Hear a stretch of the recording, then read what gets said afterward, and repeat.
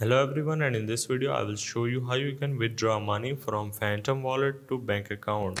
So doing so is not a very straightforward process. You need to first send your Solana to any third-party crypto exchange. In this case it is going to be Binance. So if you haven't signed up for Binance, you just need to sign up. It's very straightforward process and verify your identity. If you have Coinbase, it is okay. You can also do so with the Coinbase as well. The process will going to be similar, so you don't need to worry about. And now let's start the process by clicking on the send button and select your Solana. Now once you are on this page, you just need to go back to your Binance or Coinbase and then click on the deposit, and then you just need to search for Solana. Now you need to simply select your Solana as a network and then click on the copy or deposit address. And once you are done, you just need to paste the address into your Phantom wallet and then click on the next button. Now you need to enter the amount and follow the on-screen instructions. Once you are done with this process, the next step will going to be receiving it into your Binance. This will usually arrive within 2 minutes, so you just need to wait for 2 minutes, and then you need to convert your Solana to USDT so that you can send this into your bank account. So you just need to click on the more services into your Binance, and then you just need to look for the option of convert. Once you are in, you just need to select the from section, and in this case it is Solana, so simply select Solana, and in the to section it is going to be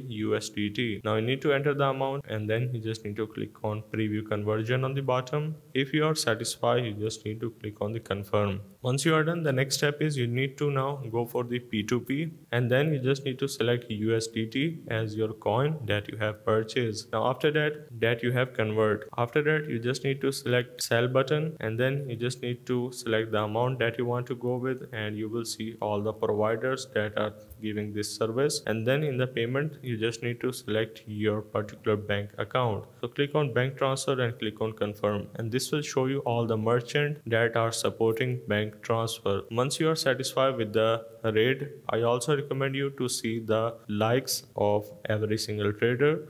The more likes the trader have, the more trustable it is.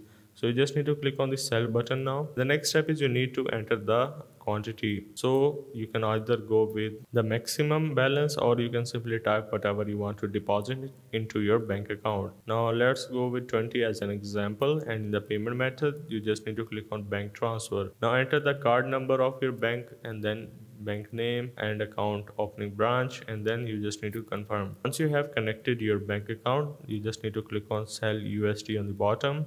But before that, make sure to see all of the rates as well. So click on the view more, and you make sure to see the feedback of this particular merchant. Once you are done, you just need to sell your USD and you will receive it in the bank account.